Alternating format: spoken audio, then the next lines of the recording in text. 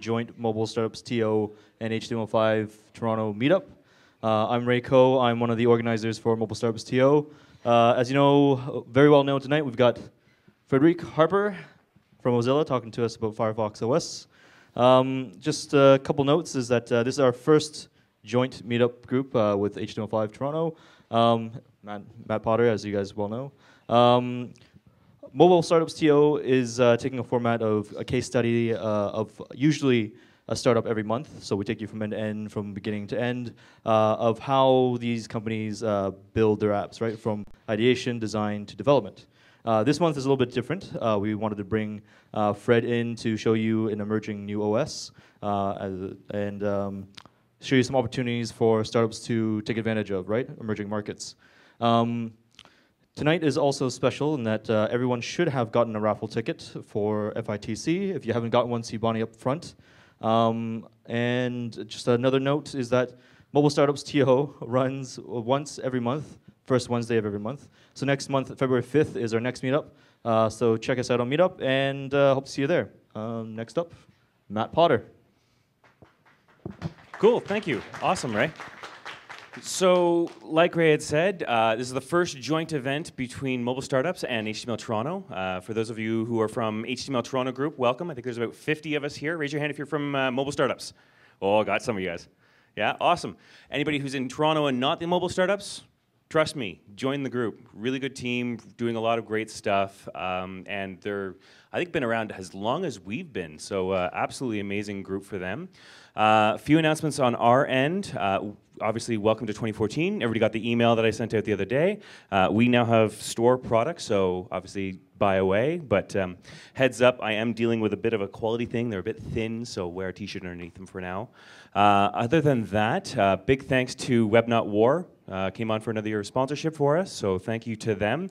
They were a partnership last year, did a bunch of stuff. We've got some big plans for this year thanks to them, as well as our other ongoing sponsors, Oanda and Digiflare. So big shout out to them. Thank you. I think they're all here. Anyway, you guys all know them. They're great faces, the start of the year. But that's not why we're here. We're here to hear Fred talk today, as well as we're actually going to invite Caroline up here to do a quick giveaway of 2 FITC tickets, probably at the end of the night. At the end of the night, so everybody has those raffle tickets. We'll invite Caroline up here to talk about what FITC is, because there was a couple questions earlier. There were. Thank you, Matthew.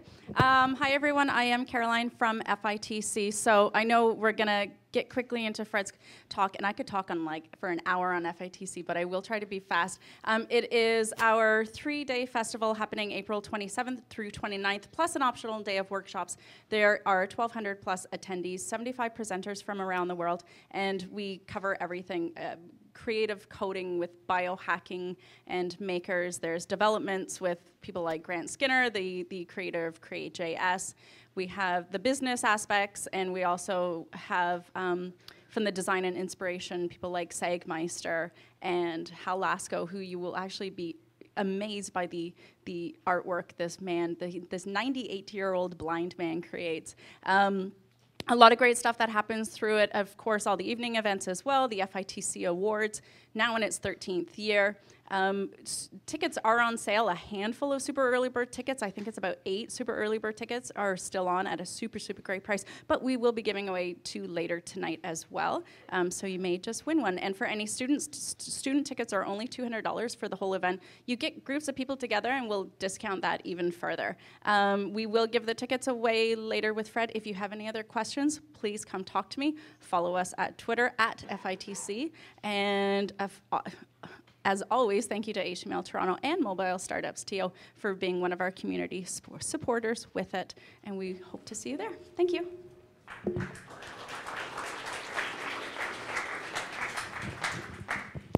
Thank you. Thanks. I went to a couple of FITC events in Toronto, of course, and you really need to be there. Really great events, really great speakers, and something you forgot to say, it's not just about the talks, it's about all the people there, all the networking. This is amazing. The people you meet there, the passionate people about technology, and of course all the great speakers. So I will be there at the next FITC Toronto, so if you don't have the chance to talk tonight, let's meet at FITC. Mr. Potter. Yes? I can talk again more. I can also talk for a couple of hours. So welcome, thanks for coming here. My name is Frédéric Harper. As you probably already noticed, I'm not from Toronto, I'm from Montreal. I'm francophone with my beautiful accent, but I'm pretty sure you already like it starting from now. So I work at Mozilla, I'm a technical evangelist. So what do a technical evangelist? It's basically giving love to developers. So my job is to give love to developers, to talk about technology, help developers being successful on our platform, and of course, doing some support, some presentation during conferences, user group like tonight, and just be there to help you.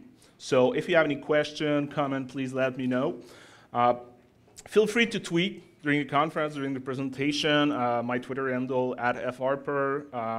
You can also go on my blog, not during the presentation, but later, at another time, outofcomfortzone.net. I will put the slides there, so you don't have really to take the notes on things on the slide, and we will have the recording after, so basically you don't have to take notes at all.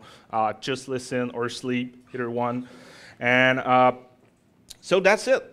So tonight I'm there to talk about Firefox OS with a startup angle. Basically, we started the event with Mobile Startup TO, and HTML Toronto just joined us. So that's going to be part web, part HTML, part CSS, part JavaScript, with a big focus on Firefox OS, with a small introduction around why that could be a great opportunity for a startup. So there's the startup business model. I worked with a lot of startups. I was part of a startup. I really like the startup world. Don't get me wrong, passionate people, crazy idea, you really believe in what you're doing, really nice product, really things that are really good for early adopter, really great solutions has been made in the startup industry. But most of the time there is something that I call the startup bullshit at some point. I don't know if you know the underpants GNOME business model from South Park, but this is basically a 3-step way to conquer the world or just to being rich. So step 1 is to really collect underpants. Step 2 and step 3 is to make profit. So this is the underpants GNOME business model. And sometimes, too often, when we are thinking about startups, I feel a little bit like the same. Let's make a product, let's get users, we're going to define at some point how we're going to make money, and we're going to be rich. And I don't know, Microsoft, Amazon, Google will buy us, and we're going to be rich. There's always something missing. And like I said, don't get me wrong, I like the startups. I like those people, really passionate, really great product, most of the time that are coming from people in the startup. And when I talk to startup people, most of the time, okay, I have the idea. I want to make profit. I have my product idea, I know what I'm going to do, but should I start with an iOS application? Because this is quite popular, this is the cool stuff, everybody has an iPhone, or should I start with an Android application, or should I do both? And for me, this is totally wrong, totally wrong. You should start with a web application. That should be your first step. And I'm not talking about Firefox OS at all, I'm talking about web application. Because let me tell you my little story. A couple of years ago, I was using an iPhone. That was the cool stuff. All the cool kids has an iPhone. Android was not quite there. And it was in a perfect world. I had my smartphone working well. All the apps that I wanted, all the new product, the new services were creating in iPhone apps. That was good because I was the owner on the iPhone. A couple of years after, I wanted to try Android. But again, it was in the part where Android was not quite popular, so people were still doing iPhone application, and I was left behind because I was using an Android. I was like, oh, that sucks. I want to test that new thing. I can't access it from the browser because they only have an iPhone apps. Today it's better. Most of those companies are making an Android or an iPhone app. I used to work at Microsoft. When I joined Microsoft, part of my role was to talk about Windows Phone. Yeah, now I'm not Mozilla, I wasn't Microsoft. Another story I can tell you after. But I used to use a Windows Phone. Again, early adopter. Not a lot of people were using it at that time when I started Microsoft. It's getting more popular, but again, it was not quite there. So people were now doing iPhone and Android apps. I was still left behind with my Windows Phone. And today, at Mozilla, still early adopter, using Firefox OS, great phone on the web. What happened again? If you don't have any web application, I'm kind of stuck. But this is my own story, and this is not just my story. This is a story of a lot of people. And in North America, it may not be a big challenge, because a lot of people have an Android or an iPhone or have the money to do so. But when you would think about creating a product, starting something, a service, you should think to start about the web first. At some point, you would probably need a backend for your mobile application. That's going to work for your web application. So there's a lot of things that are going to be able to reuse again in the future while building your application. Sorry. And I'm not a big fan of statistics, but those are just huge numbers. No matter which website, which statistic, which company, those are huge numbers. We're going to have 30 billion devices connected in a couple of years. Of course, we're talking about the Internet of Things. So my toaster and my fridge will be connected to the internet. Even today, I have so many things, like my scale weight is connected to the Wi-Fi, my TV, my Xbox, my Apple TV, all the products I have, they're connected to the internet. But when we talk about devices for user, like computer, smartphone, tablet, not everybody are using an iPhone or an Android. And what's the common point for all those platforms? What's the common point, access point for everybody? It's the web. It's the browser most of the time. Either it's HTML5 or HTML4 or whatever the version you use, whatever, if your application is old or enough. Web browser is quite common. If you have kind of a new device, you're going to be able to use latest standard. And if you have a web application, I'm going to be able to use it. And you won't be penalized if you have an iPhone or an Android or any other devices. You're going to give web access to people. So this is really a good way to start your product. And what I'm going to talk today is to go from HTML5 to that HTML5, the glorious, the brilliant, the really nice, cool HTML5. For years, we talked about HTML5, and we were not saying HTML4 in the past. Now it's kind of a marketing word, and we are saying, hey, HTML5, that's going to be the glorious thing. We're going to have new elements, new features. That's going to be awesome to build our application, and it's awesome. It's awesome for users because we're creating more dynamics application. We're creating more good stuff. And as developer, we have access to way more feature, way more element that save our life, that save us time, and that give us the opportunity to do stuff that we were not able to do before. But they're still missing some part when you were thinking about building web application for mobile. I cannot totally access the hardware. I have some feature that I'm still missing to build my application. And this is where the platform you deserve comes. So this is why Mozilla created Firefox OS. So there is a couple of reasons. If you know Mozilla, if you know the browser, we're a nonprofit organization, and our goal is really to open the web to more people. Give access to that amazing thing that we call the web to more people. And we feel that maybe it's not everybody that have $500 to buy the latest smartphone. Maybe in Canada, we're kind of lucky with those companies that charge us only $100, but we're stuck with them for 3 years. It's kind of, yay, I'm stuck with that company for 3 years. So if I have a shitty service, I got my phone for $100, but I'm stuck 3 years with them. Or maybe I want an open platform. So what we created is Firefox OS. It's the OS. We're not building any hardware. And we did this with paid staff, but also with contributors. So there is a lot of people that contribute to create that OS. So 2 years ago, we decided to create that OS. And we launched the first Firefox OS device 6 months ago, around June last year. So it's kind of new. It's still a new platform. It's why I don't remember if it was Ray or Matthew talk about really early adopter stuff, really on the edge. And when we think about Firefox OS, there's the user part. I will go fast on that away because I really want to talk about the developer side of the platform. But if you want after, I have some devices here, some different devices with Firefox OS. If you want to test this, just come see me after the presentation. So if you look at the interface, it's look a little bit like Android. The big difference is that it's on web technology. And there is what we call the adaptive app search. So basically, the web is the marketplace for Firefox OS. So if I go on my phone, I go on the adaptive app search, and I want to search about James Bond. I'm going to type James Bond. I don't have to have all those applications installed on my phone. My phone will list me, as an example, IMDb. So I'm going to be able to see the information about the movie. That's going to list me the movie theater app. So I'm going to be able to see the schedule. That's going to list me all the applications that are related to the content that I'm searching. And those applications won't be installed on my phone. So this is one of the advantages. Of course, there is a marketplace. So user won't be spread on many, many places. There's the marketplace. You're going to submit your app there. You're going to be able to install your application. But as a developer, you don't have to. We don't restrict you. We don't ask you to use the marketplace to deploy your application. If you want, you can build your own marketplace for your internal company, for your software company, I don't know. You don't have to use the marketplace. So when we say open, it's not just about the phone. It's really about the ecosystem.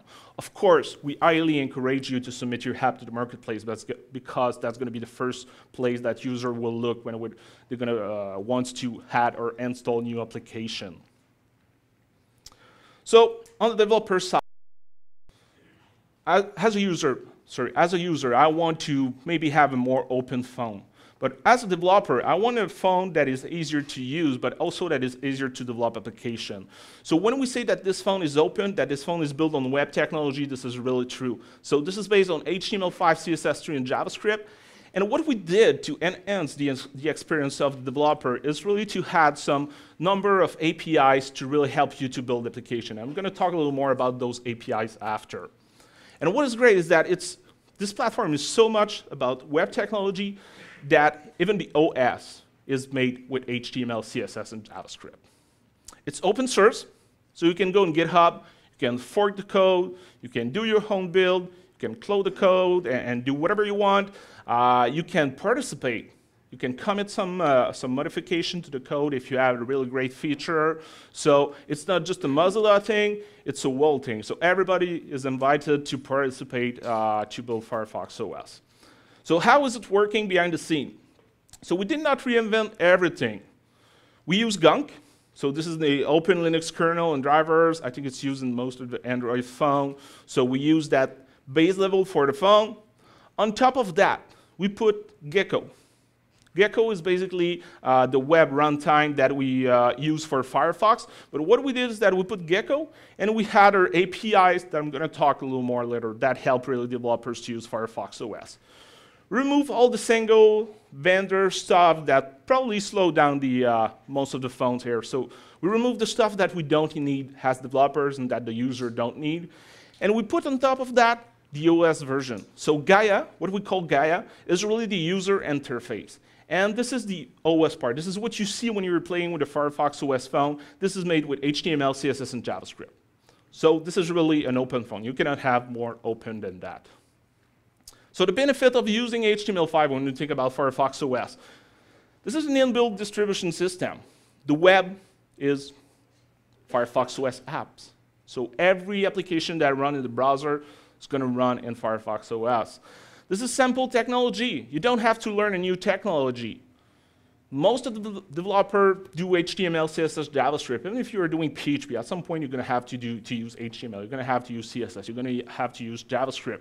And if you don't, this is good technology to learn because you're going to be able to build websites. You're going to be able to build web applications, web games, and those are really great technology. And they're not proprietary technology. Those are managed by the W3C, so a bunch of people, working buddies, get together from different companies, Microsoft, Mozilla, Google, and a lot more vendors working together to make this a standard. This is an evolution of existing practices. So the web API that I'm going to talk later, they're new stuff. But this is just an evolution of the standard. This is just new element in the standard that we're proposing to the W3C. And of course, I told you this is open, independent, and this is a standard. So just to put some facts around Firefox OS, because I told you it's quite new, we released in the last 6 months, and I'm probably missing, I think, one country. We released in Spain, in Poland, in Venezuela, Hungary, Colombia, Uruguay, Mexico, Brazil, and Greece. We are targeting, I would say, emerging market for most of the launch that we are doing with Firefox OS. We're working with 18 mobile operator and 6 hardware partners. We already have 6 phones, so the ZTE Open, the Alcatel One Touch Fire, the Geeks Phone Keon, the Geeks Phone Peak, the LG Fireweb, and I think we announced a new phone at CES this week, so I'm not quite sure, so I won't go there, but I see something, I saw something in my email. Why I'm talking about Firefox OS when we didn't launch any phone here? First, that may be helpful for your market to reach new people, to reach those people. And it's not because they don't have the money to pay maybe a $500 iPhone, or maybe it's not because they don't want to pay for a really, really high-end device that they're not buying apps. And what we're doing with Firefox OS is that it's easier than before, because in those countries, when I want to buy an application, I don't need to have a credit card. That's going to be billed on my operator bill. So it's easy. The entry level is really easy to buy application.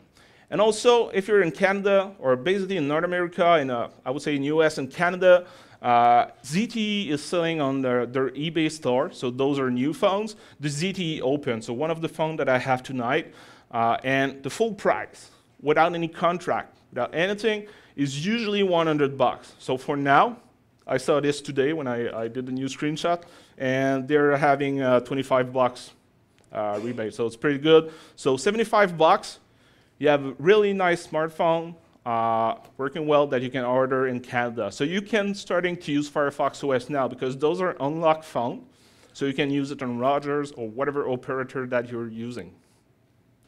So what is a Firefox OS application exactly? So you have 2 types of application that you can create. A hosted app is basically an application that has a developer you will host yourself. So it's why I told you that you don't really have to publish in the marketplace. So I can put this on my own server. I can use GitHub pages. I can use whatever server that I have, whatever places that I want to publish my application to publish my application. And if I submit that hosted app to the marketplace, that's basically going to be a link between the marketplace and my apps. So if the user goes to the marketplace and wants to search and install your application, you're going to see your application, the description, and everything. You're going to be able to install it, but that's going to get the data from your server. And there's also the package app. And this is what we're used to do with iPhone, with Android, with all the other marketplace. It's basically a zip file where I put all my files for my application, sound files, JavaScript, CSS, HTML5, whatever I need to make my application work. I put this in a zip file, and I upload this to the marketplace. To build my application, I can use what I call the vanilla HTML, basically just plain HTML, JavaScript, CSS. I can do this with JavaScript library, so I'm not restricted. But I can use what I call those regular, privileged, or certified APIs. So those web API that I quickly introduce you, those you can use this to enhance the experience of the user on Firefox OS. So today, if you have a web application, a web game, something running in the browser, if you did a good job, and by a good job I mean if you did not use specific vendor prefix, like if you have WebKit everywhere, that's not going to work. But if it's working in a Firefox, the only thing you have to do is to add a manifest file. This is basically a big description file. This is a JSON file, and you're going to have the version number, the name of the developer, the link, the launch path, if it's index.html or whatever things, and you're going to have some permission. So this is really the file that defines my application. So today, what you can do, if you have your application, just add a manifest file, and you basically have a Firefox OS application. Of course, that may not be as simple. You may find some stuff that are not quite working, or some library that are kind of fuzzy a little bit. But most of the time, most of the developer that I'm working with, it's as easy as adding the manifest file, and you've got a Firefox OS application. So I talk about Web API. Web API are the APIs that we had to Firefox OS. And don't get me wrong, we don't want to have those APIs like proprietary stuff that's going to work only on Firefox OS. So with all those new APIs that we created, we are working with the W3C to make those standards. And if tomorrow one of those APIs are not a standard and they have been refused, or something else is coming that is doing the same thing, we're going to change Firefox OS to reflect what is the standard. Because our goal is really not to make something closed, something proprietary. We want to have those in the standard because we think that we need those as developers to create great application. So we're going to win the day that those things will be in the HTML standard, and that other platform will use those, and that other browser and other vendor using HTML stuff will use those. So when we talk about web API, there is the level that we call the regular API. So those are, I would say, really API that won't cause any problem to the system. You don't need to certify your application. You can use this in the hosted application, in the package application. So you have things like the ambient light sensor, some web activities that we'll talk a little more later, proximity center, the battery status API, things that you cannot do with HTML today. So you have access to those things. So if we think about the ambient light sensor, how can I use this in my Firefox OS application? It's basically JavaScript. So this is the magic of everything around Firefox OS. We did not create something new. We just had some stuff to JavaScript. We just have some stuff to HTML to make it happen, to give you those tools to create your Firefox OS application. So in that case, if I want to detect the ambient light near my phone, I'm going to be able with JavaScript to do windows that had event listener and check the device light, and with the event.value, I'm going to have a value in lux. So is it small, is it big, is it between 50 or 10,000? And let me show you how it's working. So what I'm going to do now, I'm going to use a real device. So I have my Geek Phones key on here. I'm going to connect this, well, I'm going to find the connector on my computer.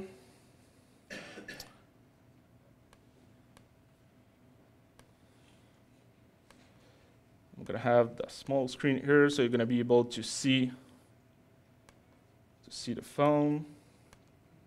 Let me scroll this a little bit. So what is great when we talk about Firefox OS application is that no matter which OS you're using, Linux, Windows, OS X, the only tools you need is Firefox and the simulator or the app manager that I'm going to show you. So you use the IDE you want. You're not restricted to a specific IDE. Use whatever you want. I'm using Sublime. You can use Notepad on Windows. You can use TextMate. You can use Visual Studio, name it. You can use whatever that can create HTML, JavaScript, CSS. So basically any text editor to create your application. And you're going to need to use Firefox because you're going to need to use the simulator. And what I'm going to do now, I'm going to go in the web developer here. I'm going to call App Manager. And App Manager is really my dashboard for everything that is Firefox OS. So this is basically the place that I will be able to test my application, to manage my application that I want to push on my phone. So now I connected my phone to the computer.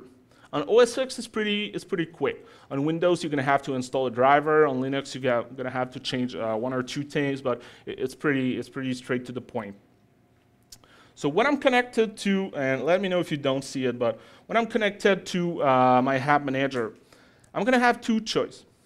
I'm going to be able to connect to my real device or use a simulator, because now I'm going to use my device to show you an API that is not simulated and that's not working in the simulator right now, like the ambient light. But we don't all have devices, so you can test with the simulator if you want. In that case, I'm going to connect to my phone.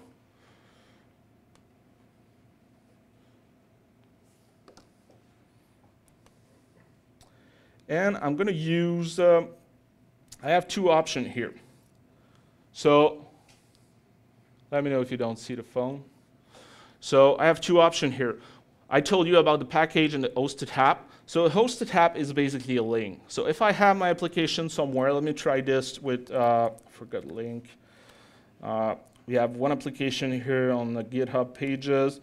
So basically, this is my Firefox OS application running in the browser, but what I will do, I will add that hosted app.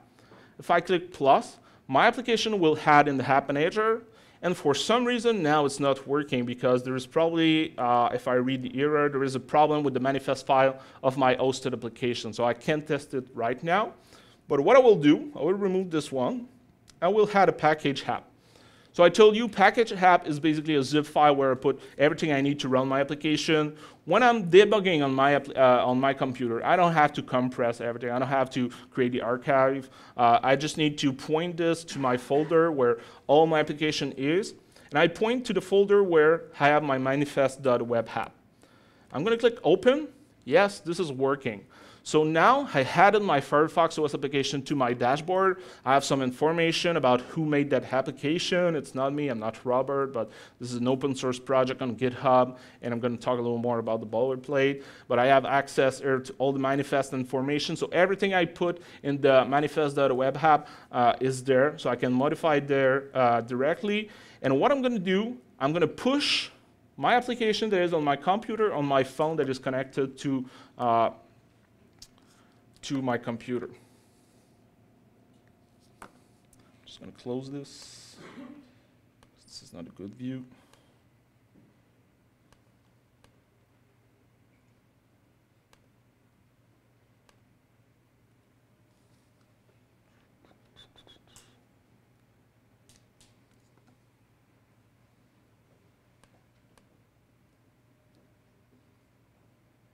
Oh, you see it with the webcam. This is the only way I have to show the application on a computer, and this is a Java application, and it's kind of not working once in a while, so this is not a big deal. I hope you, yeah, oh, awesome, Matthew Potter, the magician of the video. Thanks, man. Saved my life again. So, I have my application here. I'm gonna try not to put my finger in front of application. So, I have my phone. I installed, put my application in the dashboard. What I'm going to do now, I'm going to connect to my phone.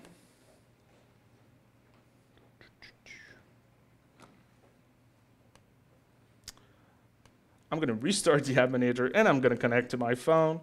I'm using a beta version of Firefox, and this is also a beta version of the app manager. And why I'm showing you a beta version is just because this is the latest things that we're going to use really soon. So there is the simulator that we can use, but I can't use it on OS X Maverick. If I go on Web Developer, I can install an add-on. This is called the Firefox OS Simulator. And basically, I'm going to have that dashboard. So this is the first version. Oh, you can see it. So this is the first, actually, I have, can you show my screen? Yeah. Tell me if you're not seeing something that I'm sure that you're seeing, or maybe you're all sleeping. Yeah. Are you listening? I'm there. Fred, my name. How are you? Good? Fine? Awesome. So there is a Firefox OS simulator, and basically this is the first version of the dashboard that we created, working well, but we were not able to do remote debugging. So what we did, we created the app manager that is like a Firefox OS simulator on steroid. This is really the dashboard on steroid. The only thing is that it's working with 1.2, and the simulator is still working. So if you're using Firefox 26, you can still use the simulator, except if you update to Maverick on OS X. I have no idea. We have a huge bug with this, and I'm not quite sure if we're going to fix this because we're moving from the purely dashboard simulator to what I'm showing you, the app manager. So let's try it again. And no. Okay. Ah, this is it. You always have to have the demo god playing tricks. No, unplug the phone. That was stupid.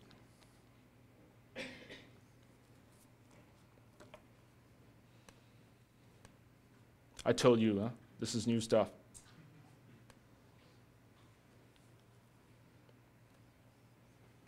Let's close this to be sure.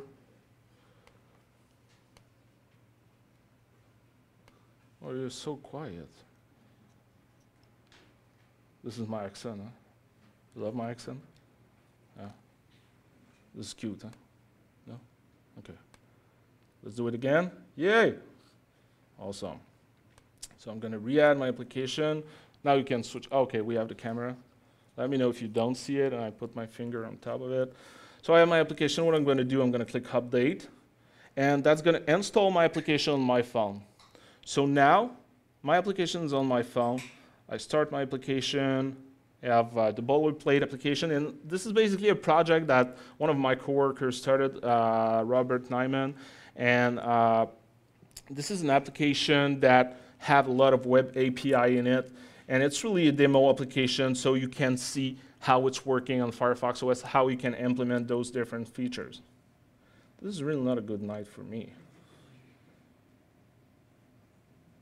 This is always when you tell people, yeah, this is a really good OS, everything's working fine, no bug.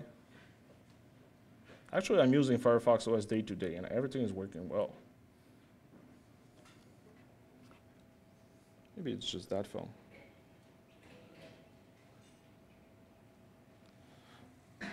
It's why we have many phones. Let's try another one.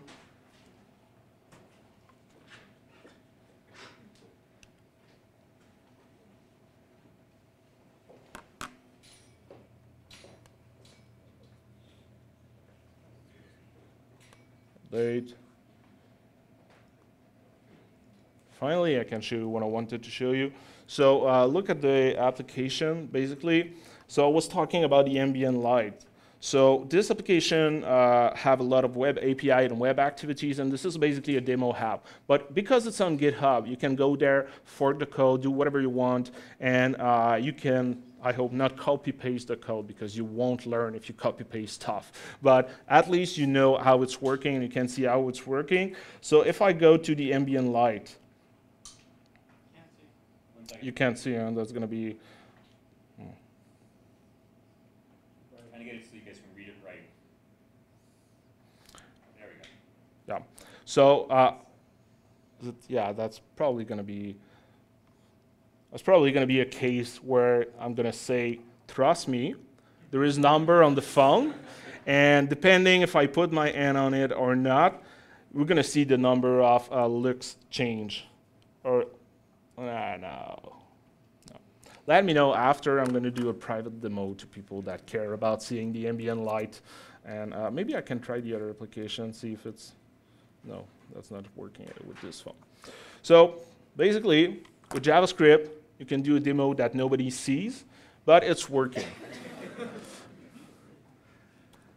There's nights like this.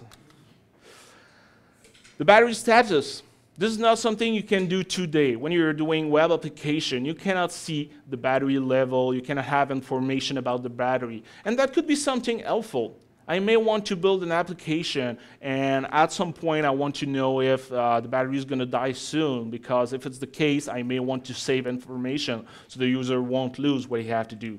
Again, JavaScript comes to the rescue. So those new API, you use navigator.battery, and you check after the battery level. You can have the information on the charging time, on the discharging time. So how much time before my phone will be dead.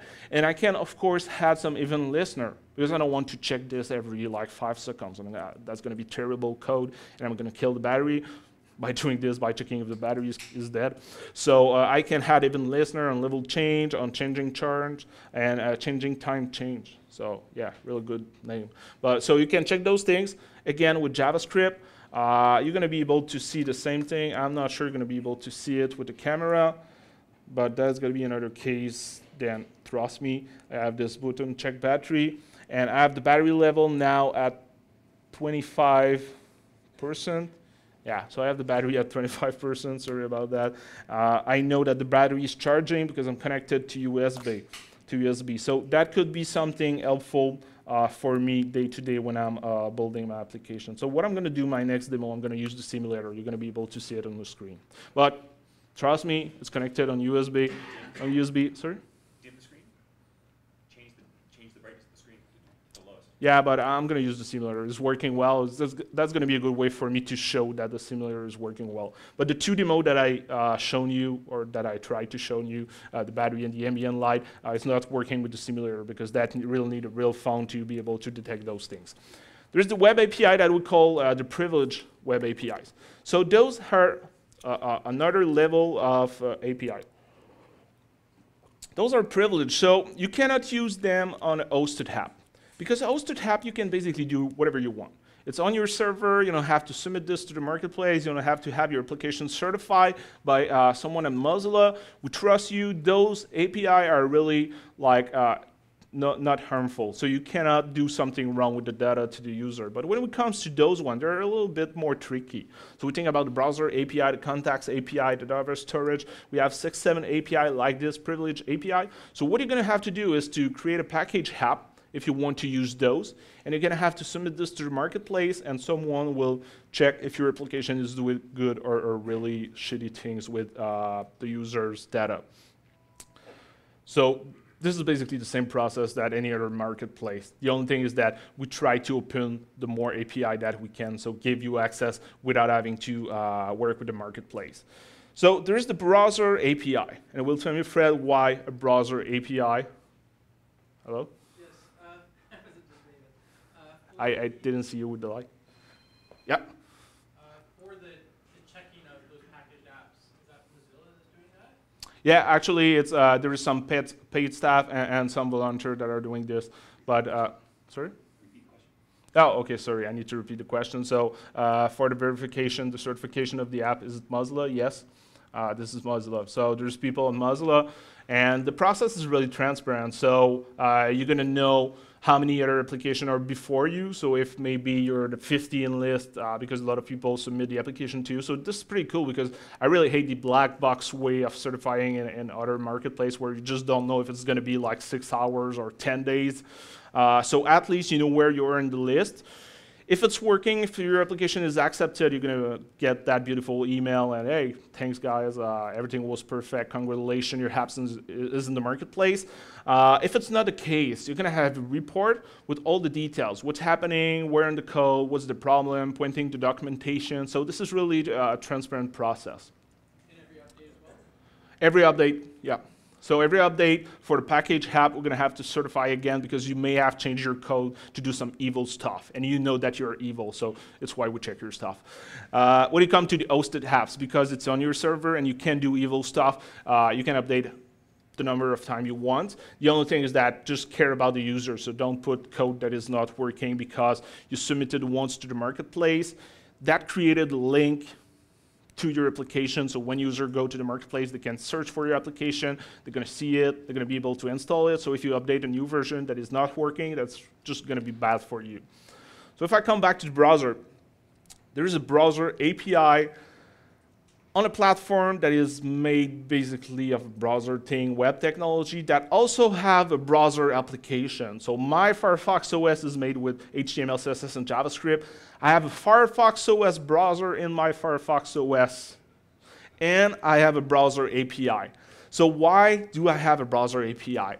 If you try to give access to, I don't know, Twitter, or I'm building a Remember the Milk application, I don't know if you know this, it's a to-do list.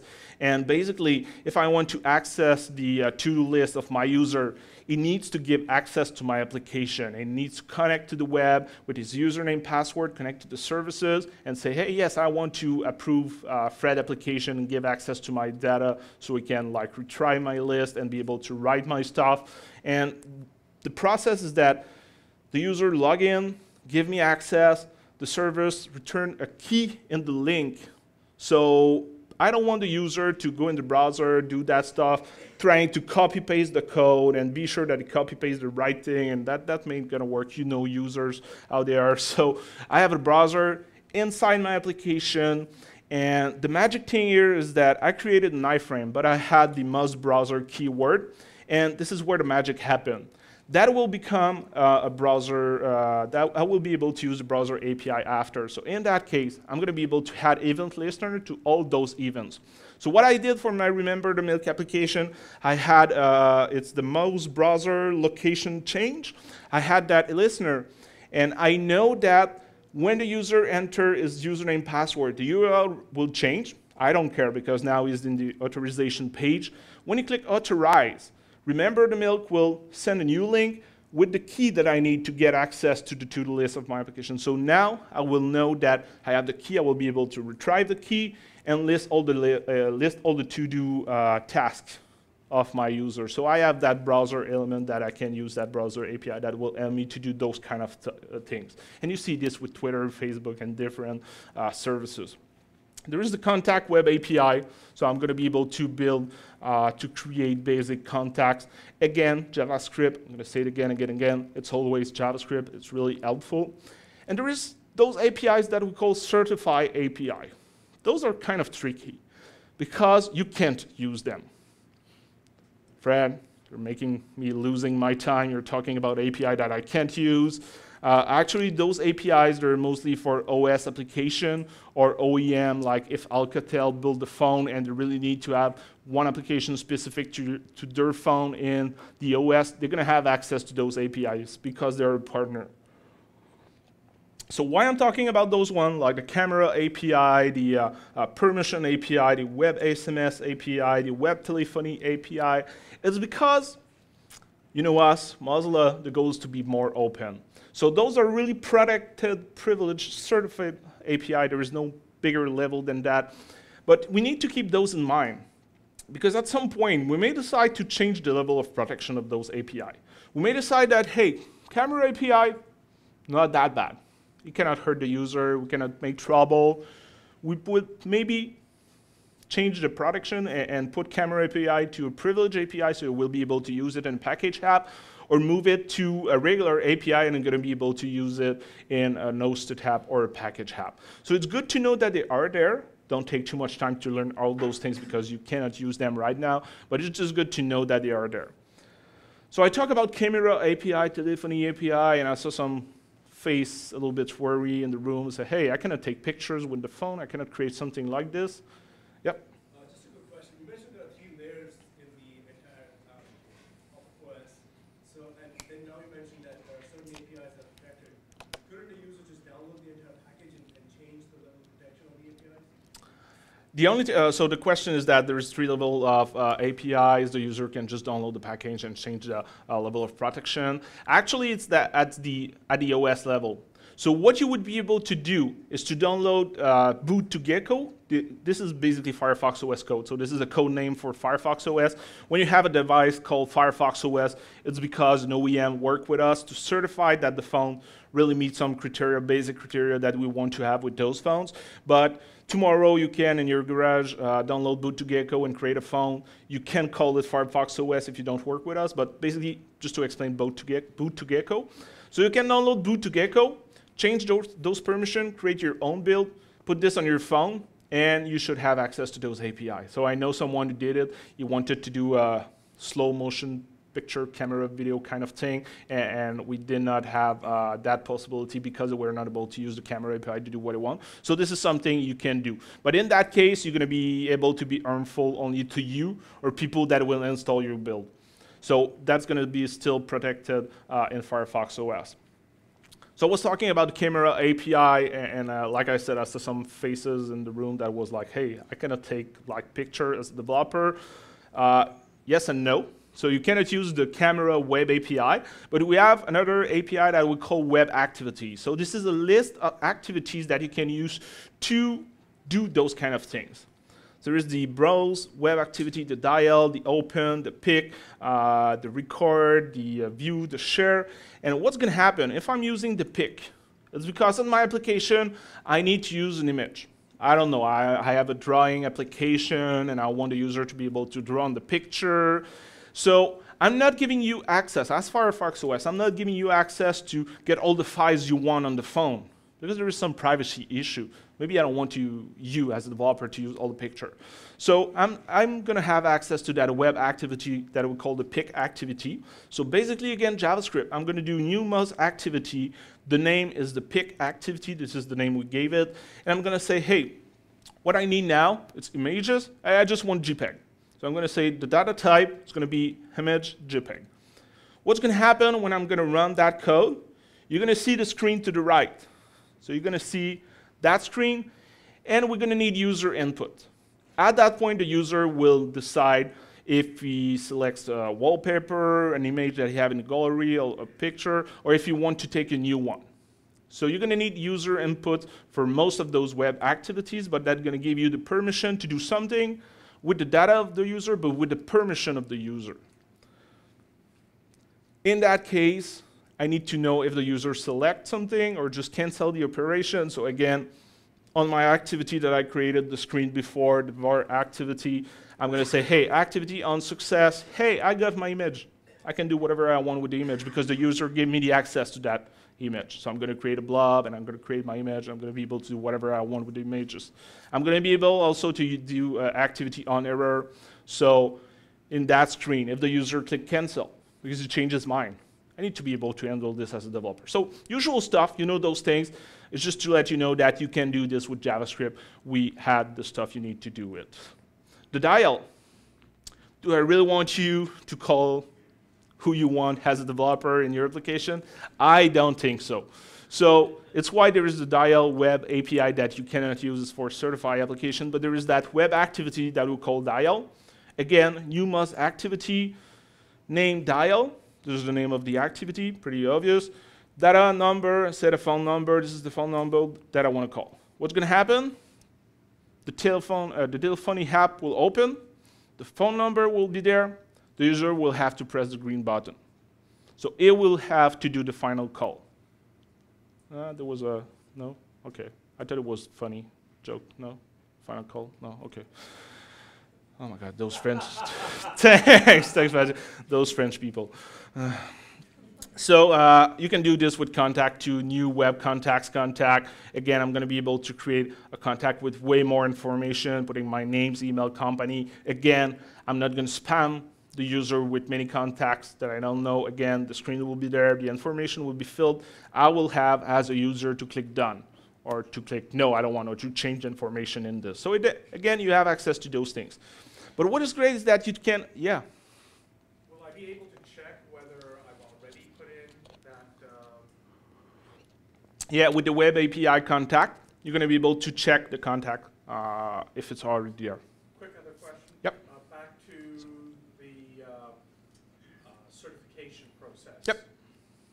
Is there a cost for that? How much is it? Oh, really good question. So the question is there a cost for certification?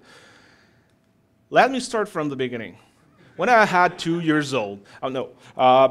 So there's no cost for nothing. So nothing. So if you certify your application, there is no cost. To publish an application to the marketplace, there is no cost.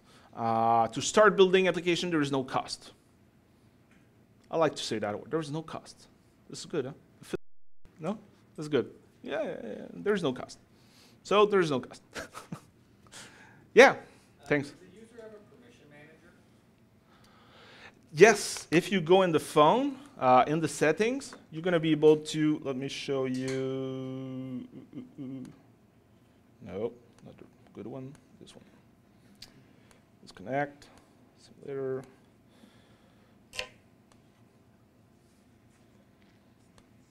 So is there any permission for the user? If I go on settings, app permission. So it's a little bit on the same principle. If I go in browser, I know the browser, the only thing that he asks me is geolocation. For now, it's at ask. So every time that the browser will need my geolocation, I'm gonna need to approve it, or I can do grant or deny it. So I can change those there. So those are the permission that I ask it in my manifest file. So I can, as a user, change this.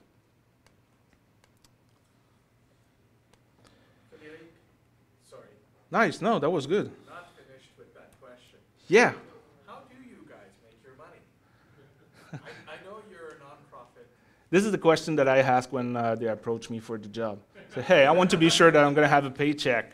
Actually, yeah, this is a nonprofit, so there's a lot of people that are giving money to Mozilla, and we're making money with search engine too. So it's really not totally in Firefox OS that we're making money because we're not setting the code, but because Firefox OS is still a really popular browser, when you search in Firefox, you're helping me to pay my food and my beer. Right. So use Firefox and search a lot.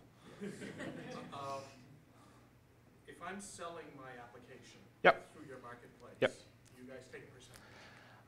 We're going to take a small percentage. It's 20%.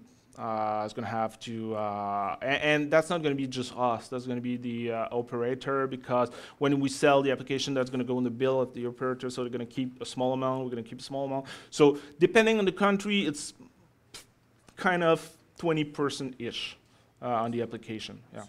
Sorry, this is good. Would like to do the presentation with me because I forgot all those things, but those are great questions. Thanks. Next one, we'll do it together.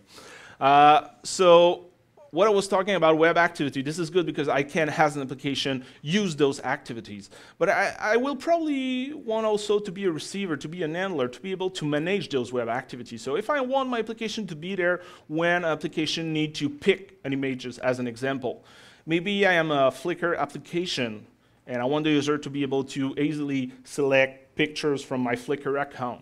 So I'm going to be able to tell Firefox OS that, hey, if someone calls an activity, in that case, with navigator.muzz set message handler, if someone calls an activity, run that function, and in that function, I'm going to check, hey, if it's a pick activity, I can handle this. Let me handle this. So what's going to happen is that in my manifest file, again, so the manifest file is really important, I'm going to tell Firefox OS, hey, for activities, the pick activities, if it's a JPEG and a PNG, because this is the only two things that I'm managing, I want to handle this.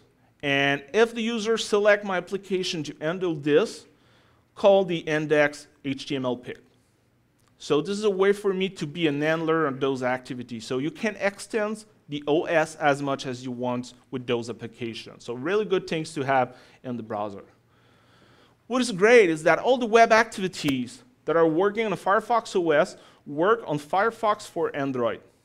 So if you're building your Firefox OS application, actually, I would say if you're building a web application and you decide to add some web activities to it, that's going to work in your browser, that's going to work in Firefox OS, that's going to work in Firefox for Android. Actually, it's not true. The web activities won't work in Firefox right now totally, but we're working on most of them. But Firefox for Android, that's going to work. So this is another way to reach more people with your code. So how to start? Because you all want to start. So the easiest way is not to build an unicorn. It's really that if you have a web application, a web game, anything that is working on a browser, you can just port it to Firefox OS by putting the manifest file. Most of the time, that's going to be the only step they have to do. Sometimes you may have, let's be honest, everything is not always 100% magical, so you may have some trouble with some libraries, some stuff, but I'm working with a lot of developers. This is part of my job to work with them to be sure that they're able to publish their application. If they have any technical question, they rely to me, and most of the developer, this is pretty quick. If you do the great job, if you have good code, it's working in the browser, have a developer report every games that you have, 30 minutes per game to port them to Firefox OS. I would say that 30 minutes in my life to reach more people, not a big deal. So this is why the unicorn. This is like running on a unicorn. This is as magical as this. I think that this is really good. Do this again because I really don't see those guys with the light. Yeah. Hey. Hey.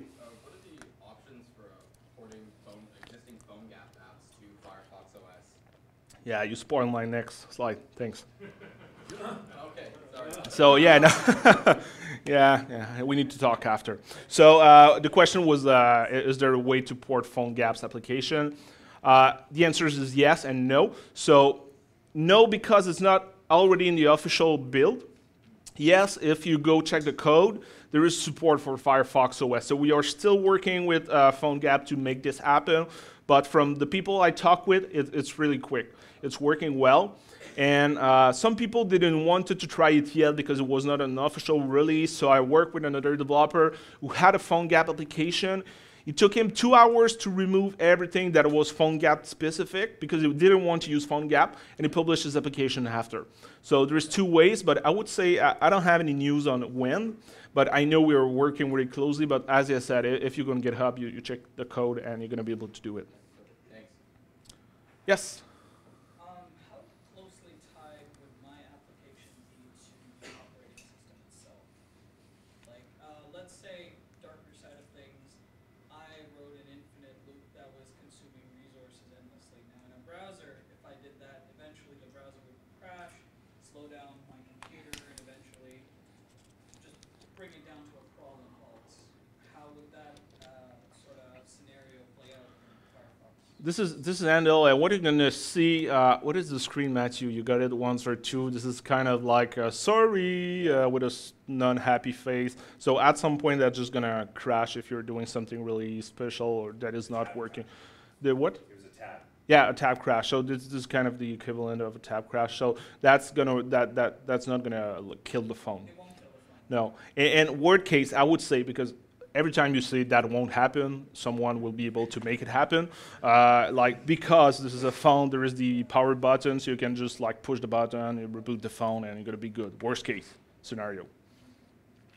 But this is why we're testing most of the application when they're a package app, is that you can make more trouble with those applications. And if you submit your application to the marketplace, even if you host a app, we would probably check it just to be sure that the first version makes sense.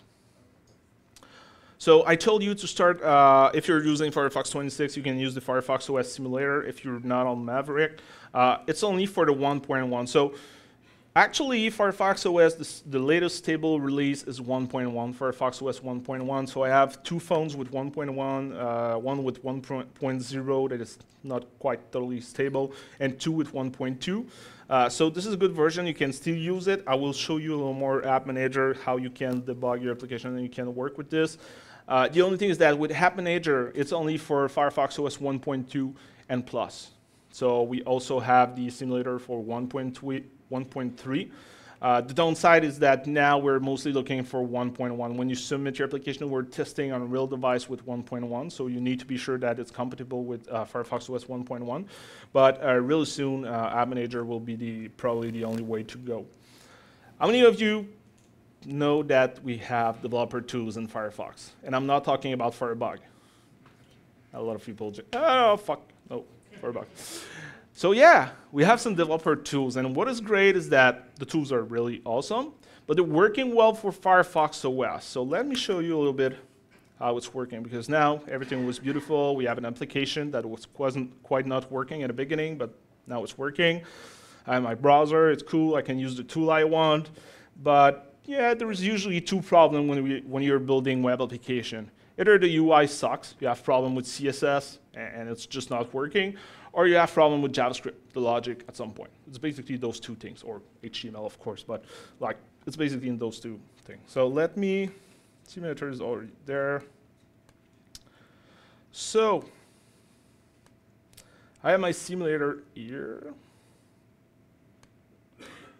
Let me scroll this.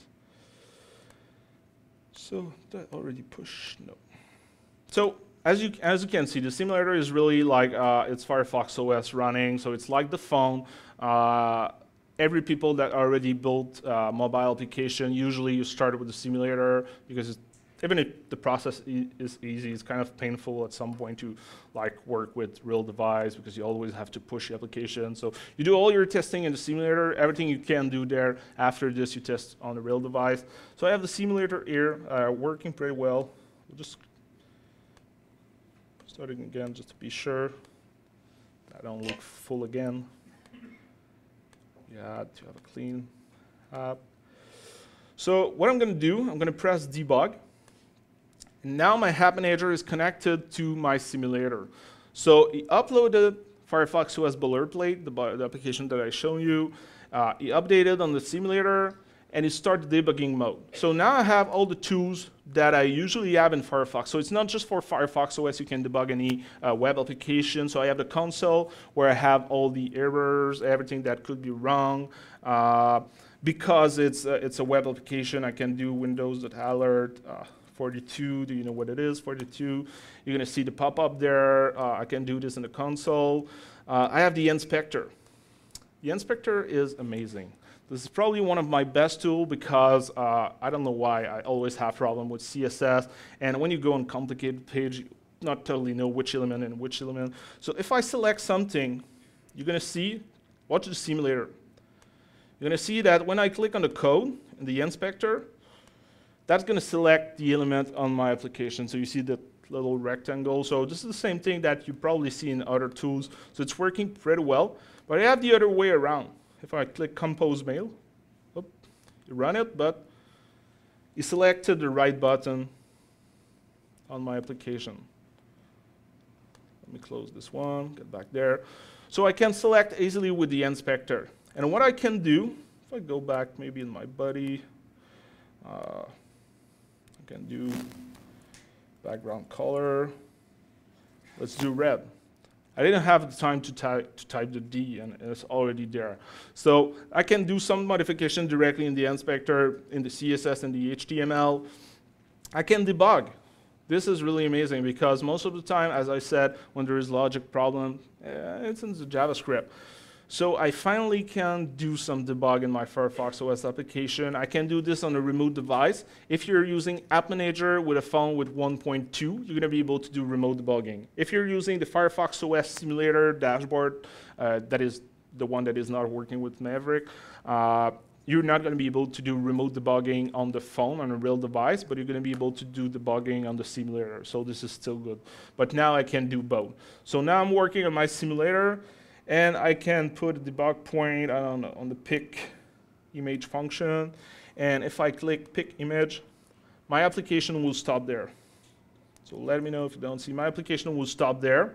So what's going to happen now is that I have all the options, like I can step in, I can step out, I can do whatever I want, has any debug tool, any IDE that I can debug my code. I have the watch list to the right. So if there is something that I want to watch and it's not there, I can double click, do a right click, and it's a selection to watch expression. And in my case, I'm going to be able to see the value. Now it's undefined because I watch the expression while in my anonymous function, so it's a good behavior, it's undefined. But I can watch my variable. So it's really easier to work with it. If I want, as I said, I can add remove, but I have those really things that I found really, really awesome because, you know, sometimes you debug, it's kind of working, or you put too much debug point, it's like, it's taking forever to go to the ends that I want. So I can just temporarily remove those debug point, and I'm going to be able to run my application that's going to work well, and I can add them back after really easily. So those are really great tools that help me to build my application. There's also the style editor. So I play in the inspector on the CSS, but I can do this there. I see all the files that has been loaded in my application. I will cancel this. And I can modify those things. So let's go back to, I don't know. I really like changing the background color.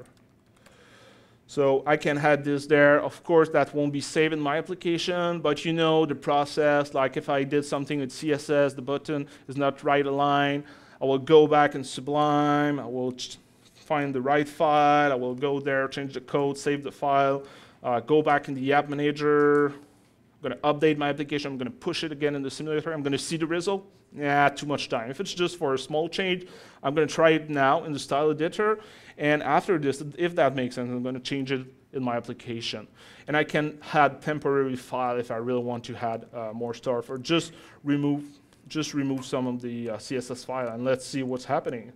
This is the new CSS day. So we can see that our app's still working, really, really ugly, but still working. So there's the shader editor that doesn't totally make sense for now, and there's the profiler that I won't show you, but if you're working with a hosted app, what you can do is that if you start the profiler, you run your application, you're going to see all files that has been loaded and how much time they took and how much time it took to load them. So sometimes it may not be your code, it may be that, hey, it took a lot of times to load my application, or I want to see in which order my files are loading, so you can see this with the profiler.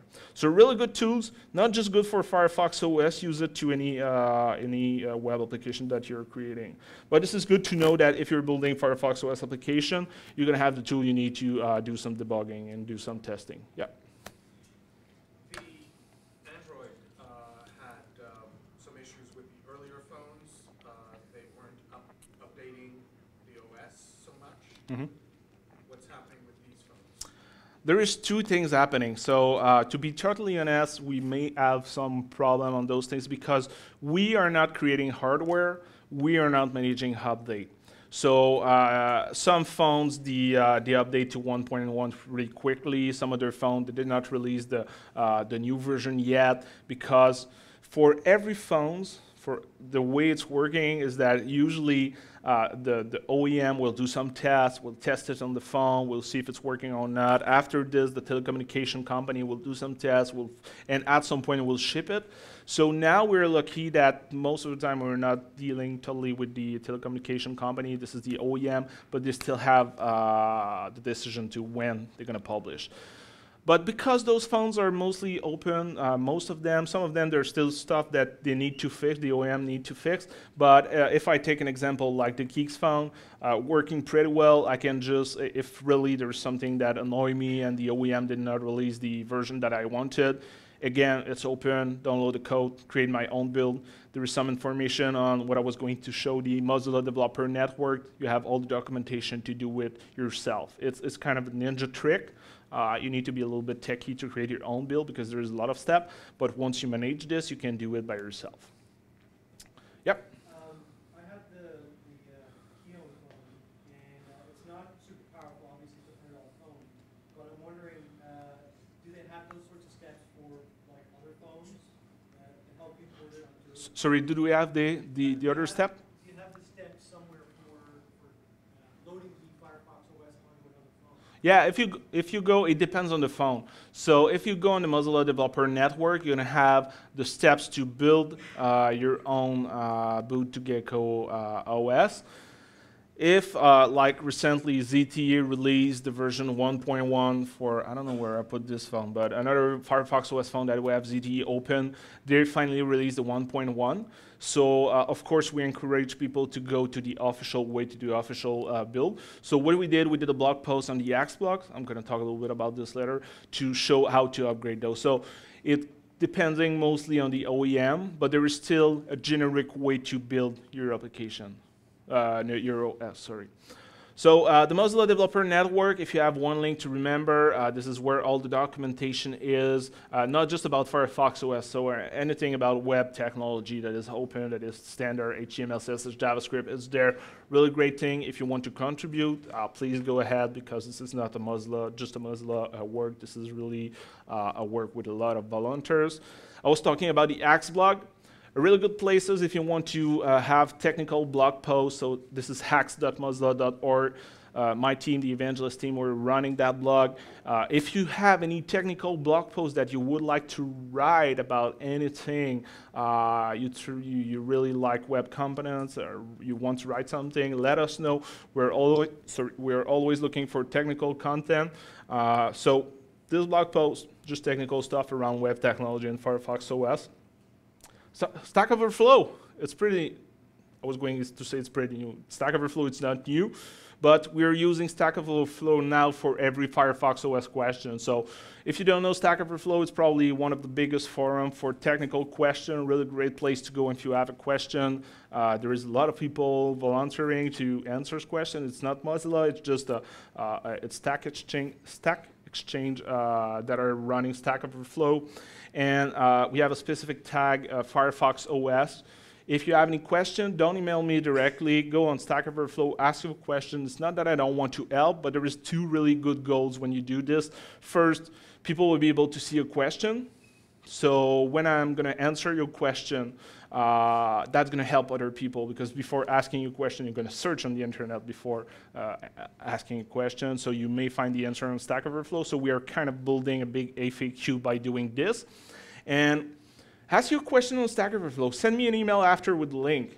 And if I have the answer, I will go and I will answer it. So, but if I don't have the time, I'm traveling, I'm on vacation, I just don't know the answer to your question because I don't know everything that is happening with Firefox OS, maybe someone else will be able to answer before me, or will give you better answers. So it's always in the matter of being more open with those things. So if you really have a private question with the code that you don't want to share, or something that you may not want to be public, feel free to send me an email. But most of the time I will say, hey, did you think about Stack Overflow? Because I want other people to be able to see the answers to all the questions. There are some candies coming with this. I told you about the Firefox OS boilerplate. I showed you. Go on GitHub. This is a free project. My coworker and friends, Robert Nyman, started the project. when we started Firefox OS, when we started to release Firefox OS, and this is really a good application. This is a boilerplate, so this is a good application to show you many web API, web activities. Not everything is there, because when we have time, we add some stuff, but if you see something missing, you want to contribute, go ahead. We really need those, because this is always a project that most of the people starting to really put their hands with Firefox OS start with. GS Fiddle. How many of you know GS Fiddle? Really great place to prototype in. Oh, nice. Really good place to prototype or to show demo or to share code with other people. So good thing the guy from GS Fiddle worked at Mozilla and liked Firefox OS, so he had two really cool features.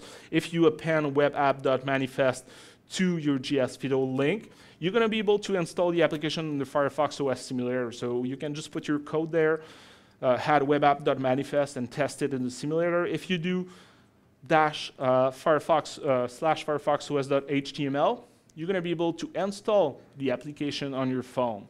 So you don't have to host your application somewhere. You can just use GS Fiddle to test this, to share the code, and to test on the simulator on a real device. So pretty cool. Because Firefox OS application, they're a web application, we don't ask you to follow a strict guideline. Of course, for some specific things like the icons of the application, we have some guidelines. But for the rest, make your application like you want. And actually, I would nearly suggest you not to go with the Firefox OS look, because you don't want to manage 3, 4, 5 kind of application. You have your web application that is working on Firefox OS. But if you want, have the same team of Gaia, you can go on buildingfirefoxos.com, if I'm not wrong, but the link is at the end of my presentation. And you have what we call some building blocks, some CSS transitions, some code that you can just reuse in your application. How many of you know web components? Really cool thing, really fast working. It's basically interacting directly with the browser. What we did at Mozilla, we did a project called Brick, and those are basically a bundle of reusable. There's some word in English that I'm struggling. Reusable UI component that you can use that will be really fast when you run this in the browser, but also when you run this on Firefox OS. So go check. This is a new project that we started a couple of weeks ago, Brick, web components standard for the W3C. So what's next? I promise you, stop talking after. We're going to be able to get some tickets for FITC. You're going to be wrong if you have a kitty picture in your presentation.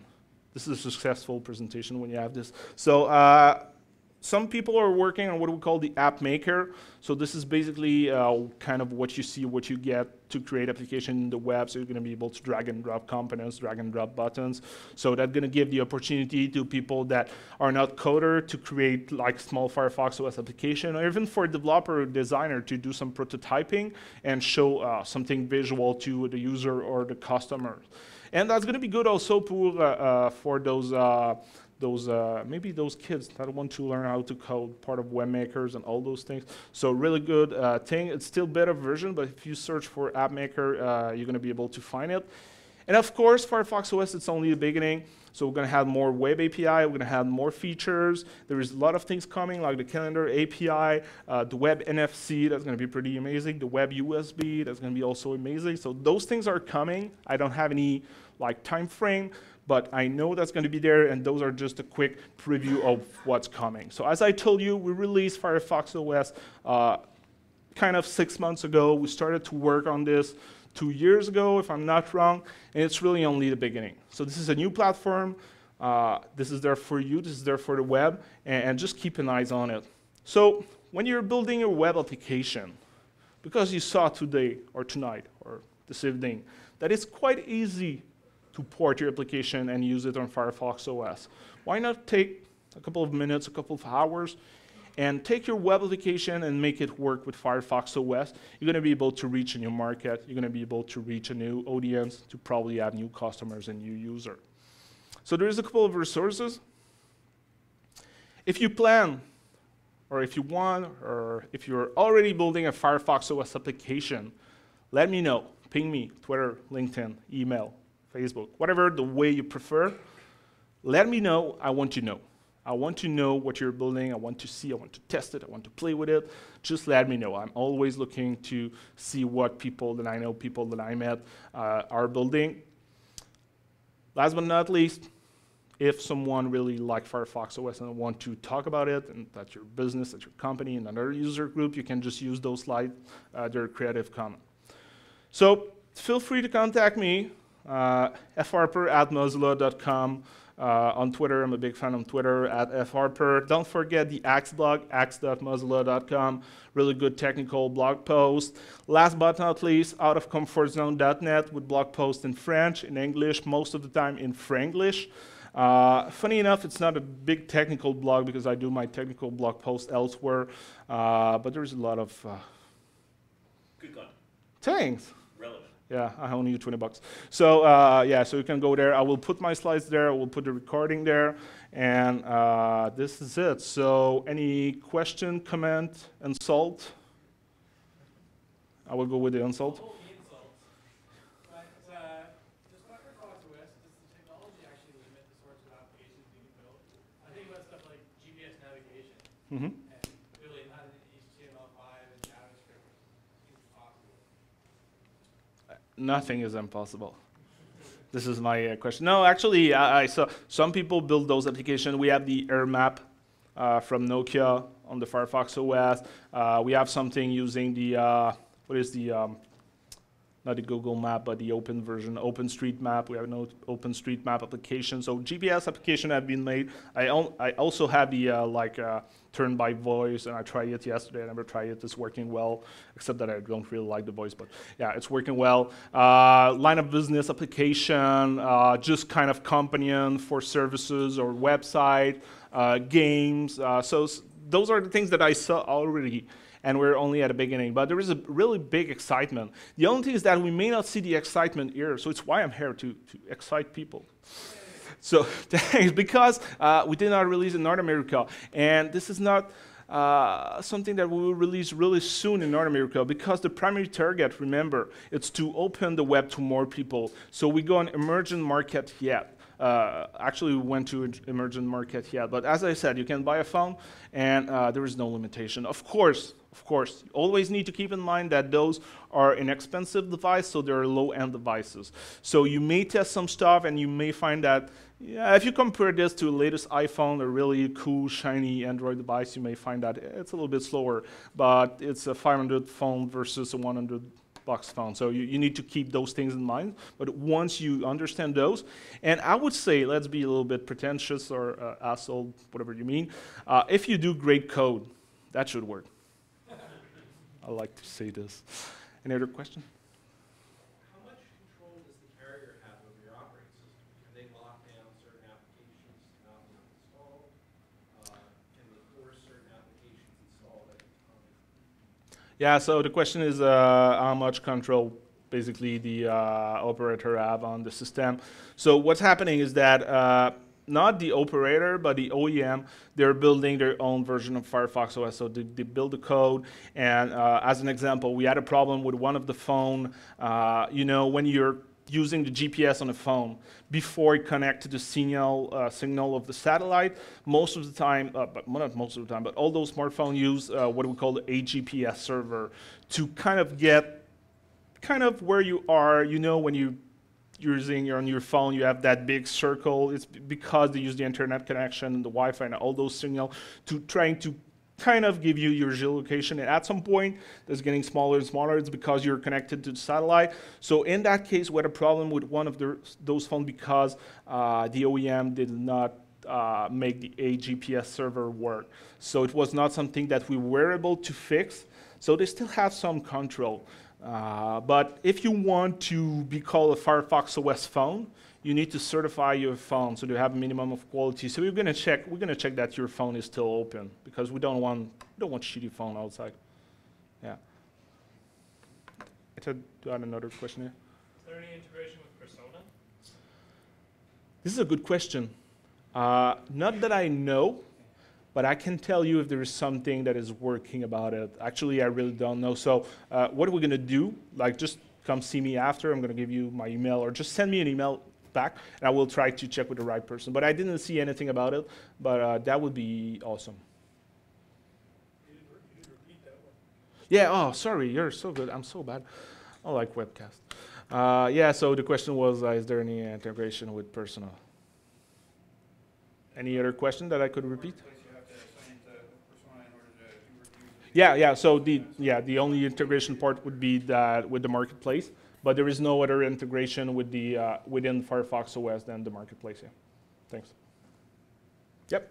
Oh, you don't have any question for you? No? Yeah. Yeah. Android has this interface for sharing data between applications, consume and write, called content providers. Does Firefox OS have anything to share data between applications safely? So the question is, Android have something to share data between application. Does Firefox OS have the same thing? I'm losing my mic. Yeah. So not yet. Good answer, huh? For a long question. Just behind? Yeah. You mentioned before that Mozilla is checking everything that's being brought onto your app store. Are you just checking it for technical material, or are you also content filtering? There is some content. We have some restriction, like sexuality stuff and those like things that we may not want yet on the marketplace because the structure is not there yet to manage who can access the content. But that's going to be mostly on the technical side. And this is also, sorry, the question was, is there any, like, what is Mozilla checking also the content on the application? We won't check all the content, but we will check big line like I said, sexuality stuff. What you need to keep in mind is because we're looking for the technical stuff, the code, to see what you're doing with the code. If you submit something that is obfuscated, or if you use mscript, we're going to ask you to send us clean code because that's going to be a lot easier for us to check. But no worries, we're not going to share or sell your code. Any other question? Yeah? How much sandboxing is for the apps? For instance, like on Windows Phone, an app is completely sandboxed. I don't know if it would work on other apps or actually those files that I create. Is that the case on Firefox OS? Or? So the question is that is there any sandbox for the application? The answer is yes. So my application cannot get the data from your application. So the security level is really, really important. Firefox OS. Are there any tutorials on how to build Firefox OS into an existing phone? Yep. Yeah, so if you go on Mozilla Developer Network, you just search this and the link is in my presentation. You go there.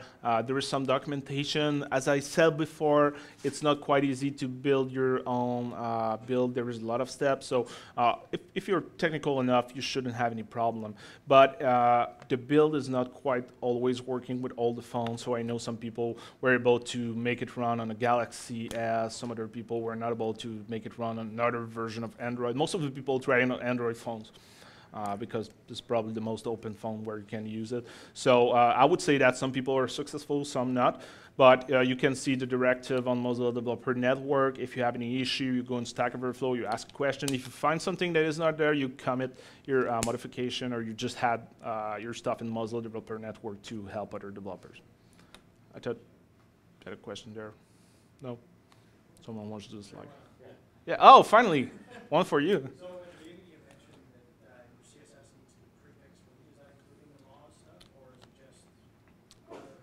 Sorry, I didn't hear the question. At the beginning, you mentioned that your CSS has to be prefix free. Oh, Does that yeah. include the Mozilla prefixes? No, Mozilla prefix will work because it's running Gecko. But it's just because if you're using, I don't want to bitch against those kind of things, but I think we see too often today's people building, okay, let me start again.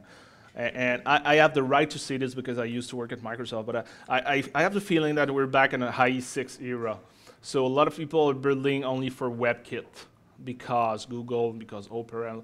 And so I have a feeling that like some code now, some website, or some feature of some website or web application are working only on specific browser. And this is not something we want to do. This is not something we want to encourage. So I wouldn't count on the prefix also on Mozilla because they will maybe at some point just disappear. Any other question? How open will you make it for, like, if you want to use for tablets? Sorry? Will the open Firefox OS be available On tablet? tablet? So the question is, Firefox OS will be available on tablet? So the answer is yes. Actually, there is, what is the company that are making all the hardware for iPhone, the big China? Foxconn, yeah. Foxconn, yeah, they're making tablets right now for Firefox OS. The only thing is that that first version of tablets won't be available to the public. That's going to be mostly for developer contributing to Firefox OS to boot to Gecko to just be able to test it on a bigger device. But actually, your initial plan when we started to think about Firefox OS was to go tablet first.